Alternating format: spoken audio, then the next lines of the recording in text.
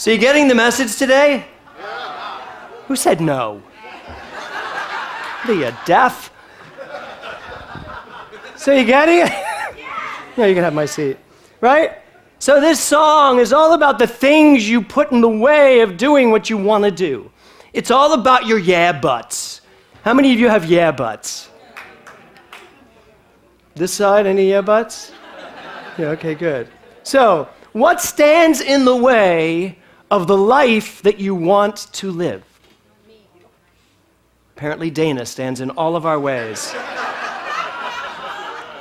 What stands in the way? Oh, how funny. What stands in the way of the life you want to be? In fact, Dana Beyer, yesterday on Facebook, posted this quote. Before I go to that quote, though, I do want to ask you to really ask yourself that question. What does stand in the way of what you think you want to do in your life? Because you all have answers to that. I've had answers to that in the past. And I may have a couple still lingering. I don't know. I'll check in later. This is about you, not me. So, it's about all of us, right? So, what do you have still going on that you're still saying is stopping you from living the life you want? What is it? Is it people? Is it money? Is it places? Is it your history? Is it your friends? Is it your family? My mother, my daughter, my mother. What is it? Really? So what do you have going on that's still stopping you from living the life you want? So this quote that Dana Beyer put up was this: let go of people who dull your shine. That's good. That's good. I'm not even done. So, it's let go of people who dull your shine, poison your spirit, and bring you drama. Love it. Wait, better, best line yet. Cancel your subscription to their issues.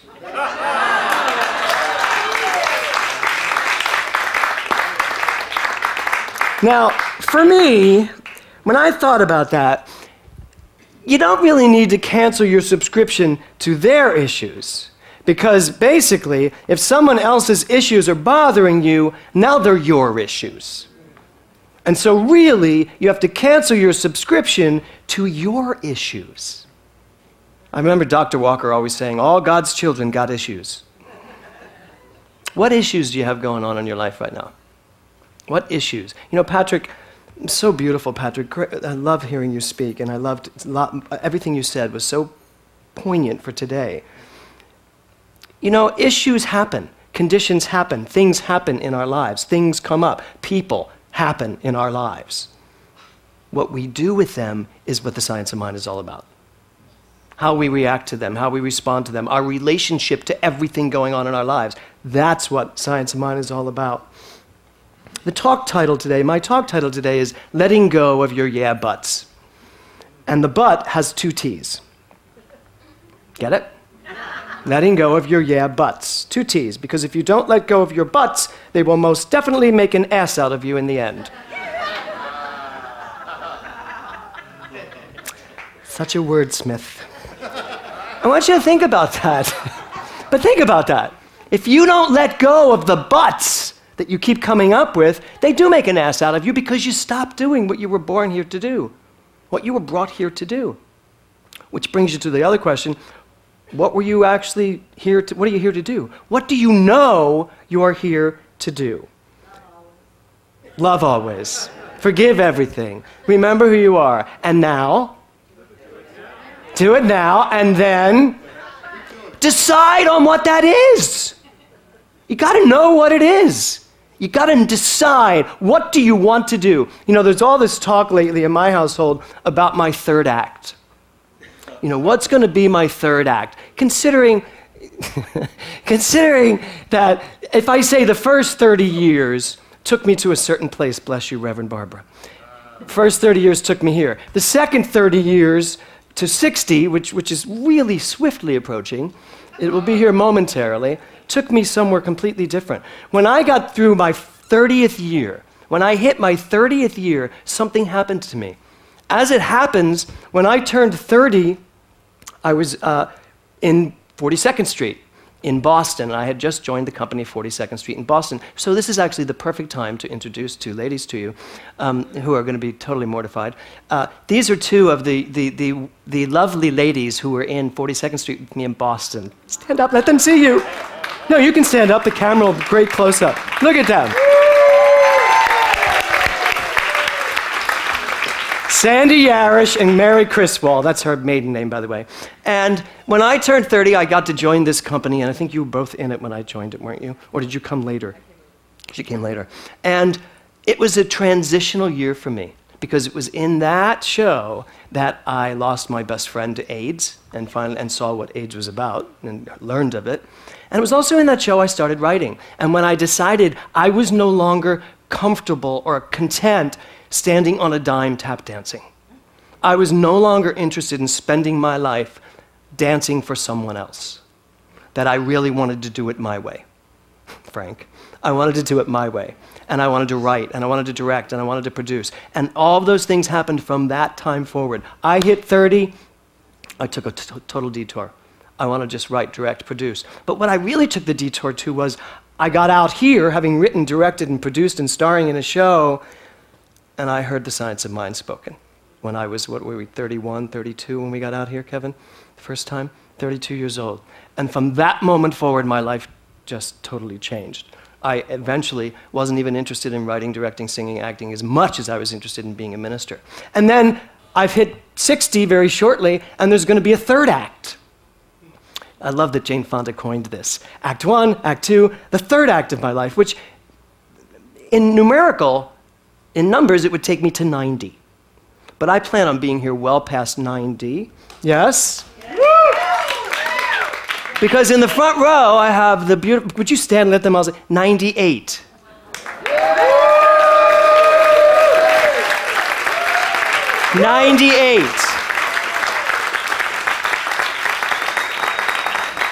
That's what Science of Mind does. It cultivates your mind, and you say, here's what I decide. And I plan on living well into like 110, 115, as far and wide as it can possibly be. But up to 90 will be my third act. Then I'm going to relax a little, rest a little bit. So, the epilogue. That's what I called it yesterday. That was so good. I said, that'll be my epilogue. So. Shakespeare's got 5 acts. I'm not doing 5 acts. That would take me to 150 and I would look horrible. Well, maybe not. It's a decision, isn't it? Right. I've already decided to look horrible. It's not happening. So the question I have for you is, what do you want to do with your life? If you take away the but, what do you really want to do with your life? If there were no buts, what would you want to do with your life? If carte blanche, you can do anything you want, what do you want to do with your life? Because here's the thing. If you're willing to focus on that, really focus on that, only on that, not the buts. How many of you think you give equal time to the buts and to the wants? None of you are raising your hand. I don't believe you, but we do. I think we give equal time to the buts and to the wants. And when we don't, things happen. When we really focus on what we want. It's funny, Barbara and Gary are here today, and I said to Barbara when she came in, I'm seeing all these incredible things on Facebook that the two of them are doing together. And I know that's because they made a very smart decision. They said, I am going to focus on this, right? Here's what we're going to now focus on in our lives. And I can see, just by reading Facebook, that your life is just expanding, yes? It is. So I'm here today to ask you, what do you want to focus on? And what are you willing to stop focusing on? Raymond Charles Barker says, the decision to let go of that which has completed its course in your experience is even more important than the decision to welcome new ideas. So what he's saying is the decision to let go of what no longer serves you, the decision to let go of it, by the way. Let go of that relationship that no longer serves you. Let go of that friend that no longer serves you. Let go of that mindset about money that no longer serves you. Let go of your idea of health that no longer serves you. Even if you have amazing proof that these things exist. I had great proof that cancer existed. And it no longer exists in my life because I would not give it the power. that it demanded from me. And it demanded a lot from me. It really did. It demanded me to let go of my ego. I've gotten it back. It demanded me...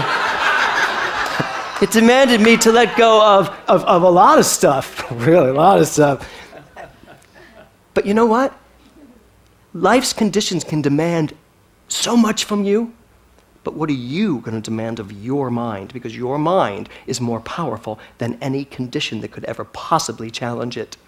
That's the truth. That is the spiritual truth of who and you what you are, of who I am, of who everyone is. The decision to let go of that which has completed its course in our experience is even more important than the decision to welcome new ideas. And you know what else? You need to make the decision that this thing has completed its course of experience in your life. You just need to decide. You just need to decide and say, this no longer works for me. This no longer has play in my life. Don't engage. Don't engage in it. Raymond Charles Barker also said, the word no, I love this, the word no, declared in mind, eliminates all congestion. The word no. Have you ever found yourself thinking about something and just go, no? That was my impersonation of Betty Davis, apparently. No. No. To just say to yourself, no, I'm not thinking that. No. I will not live the results of that thinking. What if you really, every time you thought something, remembered you're about to live the results of what you just thought? That'd change a lot of our thinking, wouldn't it? And yet, that's the truth. If I think it, if I believe it, it's going to show up in some way, shape, or form. So, what do you need to say no to? I would like you to take a moment and think about that. What do you need to say no to? Really pull something up. I bet everybody has something they're ready to say no to. You have it? Everybody have it? You all have something that you want to say no to? Barbara, you have anything you want to say no to? You have something? Good. Do you have something you want to say no to? I know you do. 98. You're like, I have no no's left. Good. Okay, you ready? You all got it? I'm going to count to 3, and you're going to say no. Let's see how you eradicate these things. Ready? 1, 2, 3. No! That was beautifully articulate. Now let's let it out. Really let it out. 1, 2, 3. No! Now one more time just for yourself. 1, 2, 3. No! See how short that was? When it's just for you, it's just like, no! Good. Okay. Now, once you really eliminate the no, you can now focus your attention on what you want, which brings me to the next question. I want you to listen to this question. Is what you want equal to who you are? Is what you want equal to who you are? We talk a lot about being equal to what we want. I'd like to turn this around today. Is what you want equal to who you are? Yesterday, Alan Marcy took Kevin and I to Sunnylands. How many of you know what Sunnylands is? Sunnylands is this amazing retreat in the desert. It was built by Leonore and Walter Annenberg. They call it a West Coast Camp David, where global leaders meet to advance international agreement. And retreats from all over the world happen on this amazing estate. It was beyond anything I have ever walked through or had a tour of. The home is 32,000 square feet. 32,000 feet of mid-century modern house. It is spectacular. President Obama was just there. The National Institute of Health had a research retreat there to further the movement of the HIV and had great success. President Obama met President Abdul II of Jordan here. Also, he met with the President of the People's Republic of China, I'm going to say this right, Xi Jinping. Xi Jinping. Something like that. So, you're in these rooms and you're taken through these rooms, and here's the room that the Reagans slept in. Here's the room that the Clintons stayed in. Here's where Frank Sinatra was married. That was right in front of that fireplace. Right? One of his marriages, right there. The reason why I bring this up is because there were these two women, two women that were on the tour with us.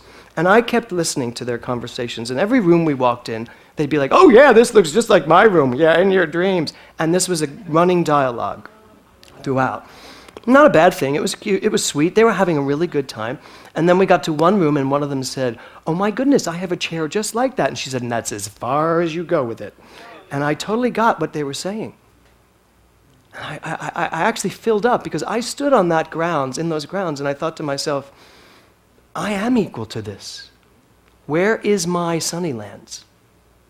If I really am equal to this, where is it? Now, I have a gorgeous house in Studio City. I have a beautiful home. And we are looking for a beautiful home in Palm Desert and Palm Springs, and I know we will find it. And there was a moment I stood there thinking, is it important for every single person in the universe to have a $32,000 palatial estate with acres and acres of land? Is that important for every single person? No, it's not. But is every single person equal to it? Yes, they are.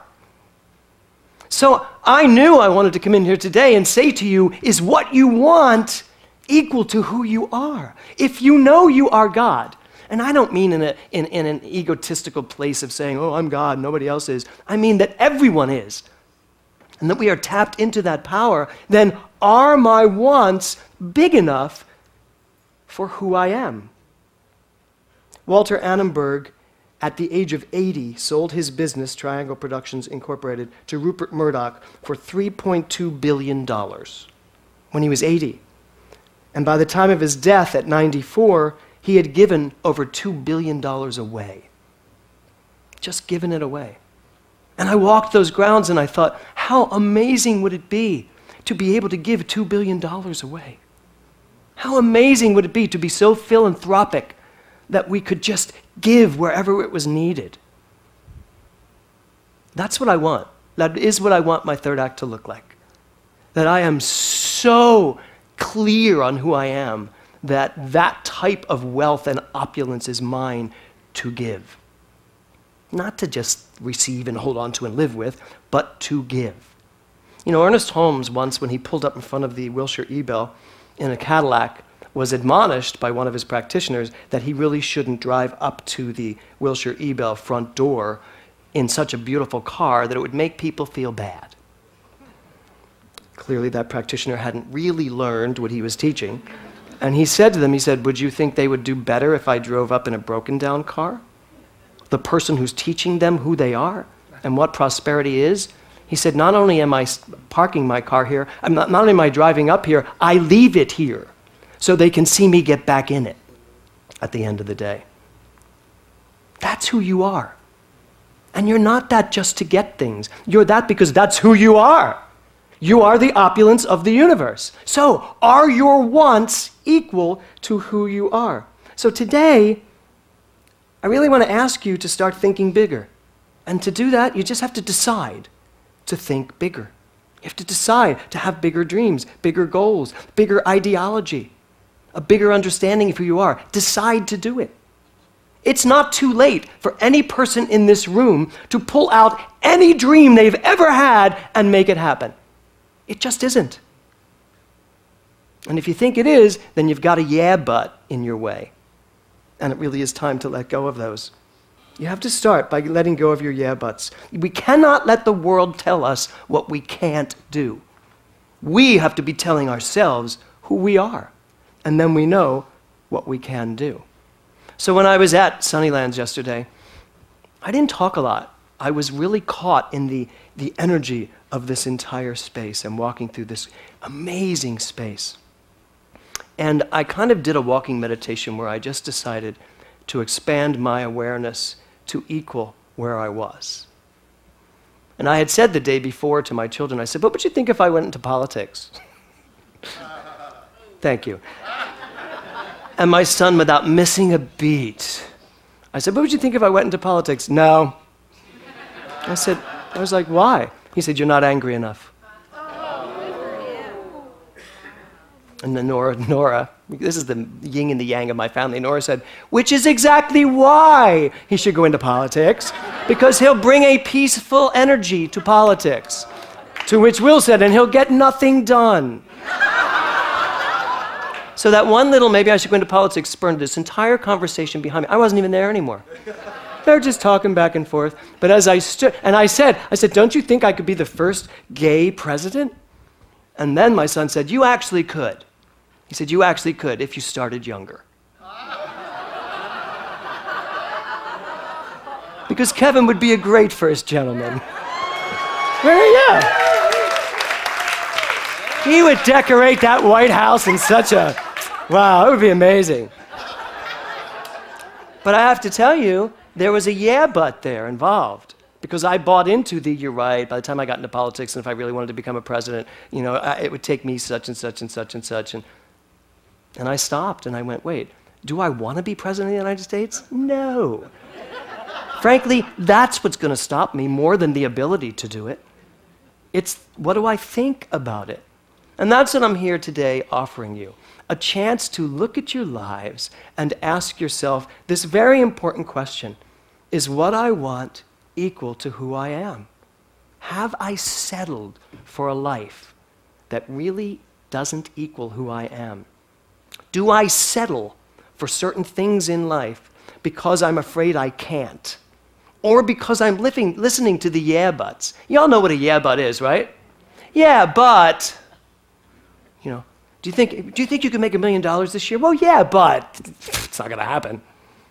And what is the universal mind listening to when you speak? When your mind speaks, what's it listening to? I got to tell you, not the yeah, the but. Because the but seems to be more powerful than the yeah. There's a quote, put it on my tombstone. The but is more powerful than the yeah. And that's the truth. So, again, today, as we go through the rest of this day, and as you go through the rest of this day, just ask yourself, and I don't care if you are 20, how old are you, Hannah? 20, 22, or 98. It just doesn't matter. We would tend to think at 22, she has so many options ahead of her. Oh my God, life's just no, at 98, you have so many options ahead of you. Right? Maybe. Are you single?